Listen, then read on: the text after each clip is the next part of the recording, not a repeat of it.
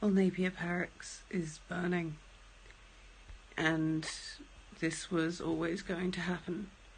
And in fact, I'm starting to think that the government not only knew this, but intended for it to happen, what with being advised by Tony Abbott. But we will get into that in the live stream I am trying to boot up right now. I hope you will join me, because I think people really need to hear somebody explain how it came to this, and how they are not wrong for what they've done. That we are all wrong for allowing them to be pushed to that point. But I have far more to say than just this, so I hope you will consider joining me.